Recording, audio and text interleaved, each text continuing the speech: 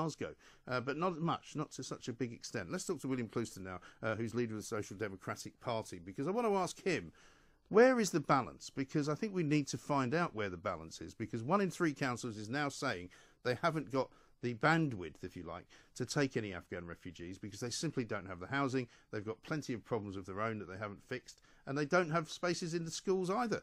William, a very good morning to you. Morning, Mike. Good to talk to you. I think this is an important conversation to have because, you know, some people are frightened of having it because they're scared of being accused of being racist, scared of being accused of being, you know, lacking in compassion. I'm neither of those things, but I also believe that we have a limit. We are a small country. We are quite a crowded country in most places. And we can't just continue to invite people here and say, welcome with open arms. Yeah, I mean, it depends which categories of migrant we're talking about. In relation to Afghanistan, we do have a moral obligation to those that work for us. And I think most British people understand that and agree with that. And I think the wave of migration, if you want to call it that, under the Arab scheme and so on, might be 12,000, might be eventually be 20,000 or even more. I think most people understand that. And I think there will be challenges for the councils. I can understand. Doesn't surprise me that 2/3 of UK councils haven't stepped up. But I think together, actually, there's 333 principal councils in the country, Mike. If you do the maths, you know, it's 20 or 30 or 40 each. I know it won't be like that because actually, in reality, the larger cities like Manchester, Birmingham, and London, and Leeds, and so on, will probably take the most. And actually, there are resource challenges. I have a lot of sympathy with the leaders of those councils on resources. I mean, we've neglected public sector housing for years and years and years, and some of these chickens come home to roost. But I think that is I think that the migrants from Afghanistan presently, many of whom work for us, are a totally different category to the foolish open door policy we're running on the south coast. Well, that's the thing. And I was listening to Dan Jarvis, who's, you know, the former MP, former veteran of Afghanistan as well, and also now mayor, I think, of South Yorkshire. He was saying that it wouldn't be right for an awful lot of these Afghan refugees to end up in the north of England, which I know is where you are as well. Yeah. And it would largely be the case that it could happen because it's cheaper to find housing in the north of England than it is in the southeast.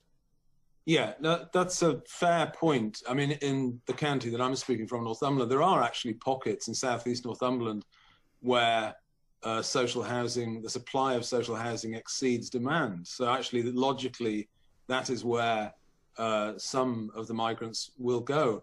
And in the short term, that pretty much has to be the case. And if you're an Afghan migrant that is scared of losing your life and being killed, then you have to be settled where you can be settled, and it's an emergency. But I think in the long term, it is true that people probably integrate better where there are other communities that can help them and where they feel more at home. And actually, and that is always the cities. I don't know if you've seen it, Mike, but there's a film doing the rounds now called Limbo, and I went to see it the other day. It's set in remote Scotland, and it had sort of echoes of local here and other things. It's quite an interesting film. But that was about the challenges of disbursement. You know, you put people from Afghanistan out into the remoter parts of the UK. Maybe that's not going to last because maybe they don't want to live there. Well, I mean, on the other hand, maybe they prefer that, though, because if you're taking people from what could be a relatively remote country, because, yes, Kabul is a city, but an awful lot of these people may be from other parts of Afghanistan. And because one of the arguments that was made was that, you know, we can't nation build in Afghanistan because they don't want to live as a Western democracy. They live a very different kind of life. It's not for them to have to do the sorts of things that we do on a daily basis. It may be that the outer reaches of Scotland and some remote island is better for them to live in than it is to be in the middle of Manchester. I'm not sure I'm persuaded. I think initially the support systems that migrants have are often within their own ethnic group and religious group and so on. So I'm not persuaded by that. I think a lot of people, and it has been tried actually. I mean, in the short term, I think, again, you've got to distinguish between this emergency that we have now of accommodating people that are in fear of their lives and what will happen in the future. But as I say, a lot of chickens come home to roost when you neglect the council housing and the social housing stock as much as successive governments have done so in this country. And I blame New Labour every bit as much as the Tories on this. You know, it's really the failure is incredible. We spend about £6 billion a year building social housing, and yet we spend about 26 billion on housing benefit. It's short-termism of the worst kind. Yes, exactly right.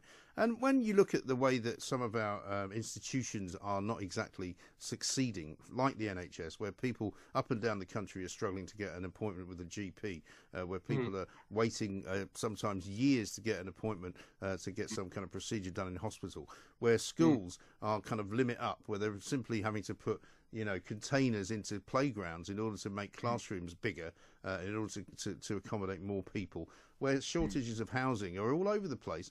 Why are we not having? Why is no politician really having this conversation? Because I've got a typical reaction from somebody who calls himself Chunky, who says, just listen to a bloke called Mike Graham on Talk Radio for 5 minutes. Jesus, I was waiting for Wagner to start playing as he was kicking off about migrants coming into Britain. And this is a typical ignorant comment from people on the left who think that, we have some kind of bottomless pit because somehow we have to allow everybody who wants to come here to come here. And there's plenty of people here who need help. There's plenty of people here who need the state to enable them to get the next leg up so that they can have some kind of life.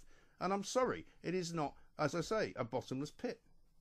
No, I agree with you. Actually, it's not true that some people don't talk about it. We in the SDP do talk about it. And I interviewed Liam Halligan the other day, who's got an excellent book out about housing. And I tackled Liam on the question of the interlink between mass migration and housing. And you cannot ignore it. I mean, sorry, if you're numerate, you cannot ignore this. We take in a high year about 3/4 of a million gross inward migration, and that's a huge number. And remember, Mike, if that nets down to sort of 350,000, that's still more than the number of housing units. I mean, I'm talking about flats and houses that we build a year. Yeah. You cannot. I'm sorry, particularly in the way you're speaking from, the southeast, London, the southeast. You cannot disentangle housing policy from migration. You must consider it in the round. And I know that obviously we've been governed by successive political establishments that are averse to planning. They won't plan anything. They won't plan public transport or even health services properly. But they certainly won't plan housing. They'll do anything but talk about this. Yeah. And I'm afraid the first thing I would do, Mike, is to stop the illegal migration on the south coast. Yeah. Successful states like Denmark and Australia can do this, and they better get their skates on because the public are getting sick of this. And that's exactly right, because part of the reason why I think people are less, shall we say, willing to invite anyone who wants to come here from Afghanistan is because of what's been going on for the best part of a year. Because what we've seen is an incredible ramping up of the numbers, a kind of industrialisation, if you like, of the people trafficking business, and many, many people making millions and millions of pounds, and that we seemingly incapable to do anything about it. And if it wasn't for that, I'm sure people would be far more tolerant of legal migration and people being welcomed into this country who deserve to be here. Of course. I mean, if you don't get your migration policy right, you will invite problems down the line. And remember that the people arriving, the 12,000 people that have arrived illegally, and that's the ones they probably know about on the south coast illegally, that is not migration in the sense of refugee migration. It's basically economic migration. Last time I went to France, which is 2 years ago, France was a safe country, a very pleasant country. You cannot argue that those people, I think what those people are doing are what I would call jurisdiction shopping. Yeah. What they're doing is going around and saying, well, I rather like what Britain offers, I'll just move in there. They are not fleeing their lives in the sort of 54 convention sense. It's untrue. I have a friend, years back, an Ethiopian who was a migrant to Sudan during conflict there. Yeah. And he was in Sudan, and then he went back home to Ethiopia. That is a genuine, a refugee who is not. This is a completely different category, and I think most British people can see that. But you can't. I would argue. I mean, we've argued as a party for less migration anyway. I think mass migration and certainly the sort of open borders that we've had with the EU in the labour market. Yeah. Have had two main effects, Mike. I mean, one effect is to depress wages, particularly lower wages. And a second effect is to discourage training.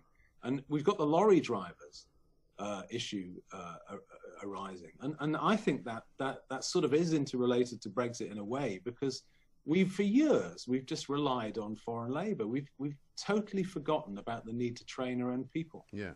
And why is that, though? Because an awful lot of people in this country would say, well, we don't want to do that job because, quite frankly, we wouldn't work for that kind of money. And there's been a kind of undercutting. One of the things that Australia did very, very well was they produced proper trade unions who actually protected minimum wages, who protected the fact that if you were working in a particular job, you couldn't be undercut by somebody coming from another country. And that's as much to do with the employers as it is to do with the immigrants. Yeah, the minimum wage in Australia is very high. You know, you probably know we're an Anglo-Australian family, and two of our lads have worked in Melbourne for a few years, and they've gone elsewhere now. But I mean, it's very, very high. My reaction, I mean, all this hand-wringing about, we're going to have to spend more on wages, and lorry drivers are being paid more. I would say it's about time. Yeah. You know, actually, the returns that capital gets and the returns that labour gets has been skewed in favour of capital for a long time, and I'm bring it on. I mean, as far as our theory about what Brexit was about, I think to a great extent it was about training British workers and getting wages up, and both of those things are consequences. And all the Remainers complaining about it and increasing prices and so on, well, lap it up. Yeah. Well, also, you know, we always get told, we can't pay people more money because the prices of everything will have to go up. Well, I'm not quite sure why that has to always be the case, because what we do know is that many of these companies make an awful lot of money, and I guess they're now reaping the whirlwind of using a lot of foreign labour, which in the end is casual, and if it doesn't like what is happening, will disappear. Yeah, they use it as slack. It's used as slack, and actually it also has a terrible effect long term on UK productivity. Because if you have an open labour market like that, and if demand increases, you can just get your factory slightly fuller for labour. You're using labour as slack in that sense. It actually disincentivizes capital investment as well. It's not actually a puzzle to me why UK productivity isn't as high as it should be. I think the open labour markets that we've had over the past 20, 30 years are partly a cause of that, and I think it's correcting. I think it'll take time to correct, Mike. I think some of these issues of people, again, Remainers complaining about the choices of their sandwich filling being reduced and so on, as you say, McDonald's not being, it doesn't bother me. No. I think, honestly, there are bigger issues at stake here. Well, exactly right. And I'm looking at your Twitter at the moment, and I see you put something out about how the Tories are deliberately shortlisting foreign suppliers in India and the Netherlands for a £1.5 billion contract to supply fleet solid support vessels for the Royal Navy. So, I mean, if the government's doing that, you can't really blame, I suppose, private business for doing the same. Well, yes, and remember, it's a Tory government. I mean, it gets back to the sort of theory of what sort of Brexit you wanted. On the centre-left, we wanted a more domestically focused Brexit. I've argued for slightly more trade friction. I want our factories to be busier, making goods for us and others. I'm not convinced at all that we couldn't build these vessels. We can, actually. I mean, there are UK firms on the shortlist as well, but it just strikes me as indifferent. You know, it's not the Brexit that we wanted. I want the government to take more seriously reshoring, and I want them to think about supply lines. I mean, I think, hasn't the pandemic, Mike, proved that what is made where and by whom matters? Surely. Well, I think it matters if it starts to affect the ongoing kind of economy of your country. And I'm not one for protectionism, but by the same token, you can't be completely and utterly unaware of the fact that if you export all of your manufacturing to another country and you don't have anybody who can do anything anymore, that's a problem. It's a major problem. And we've, as a party, we've fought 3 by-elections this year, and they've been tough by-elections to fight.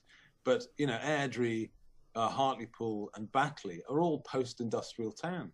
Yes. And honestly, you only have to speak to people and have a look around to see the cost of deindustrialization there. They've removed the well-paid industrial job, which was the foundation of the family. And obviously the social problems that result downstream from that are colossal. So I want us to think about causes. I want us to reindustrialize. And I think we can do it, but you have to have a political class that wants to do it. Yes, and I think we need skilled working to be brought back to this country, because we were very good at it. We were the engineers of the world at one point, and you know, it's unfashionable to say that now because you're accused of being some kind of mad, flag waving maniac. But in fact, I think we should be proud of our country and what this country makes, and what it doesn't make anymore makes us worse off. I don't wish to necessarily import absolutely everything. I don't want everyone to go to university and get a degree in media studies and go and sit in some think tank, because that's not for everybody. We need more manual workers. We need more experts in plumbing, in mechanics, in all of the things that we used to be good at. And I don't understand why this government doesn't seem to see it. All they've got for us now is the green revolution. And they seem to think that they're going to be building so many wind turbines in Grimsby that everyone will be happy. Well, we won't be. Well, I think it's a legacy of being conditioned over many, many years that there is no alternative. So ultra-free trade is the only thing you can do.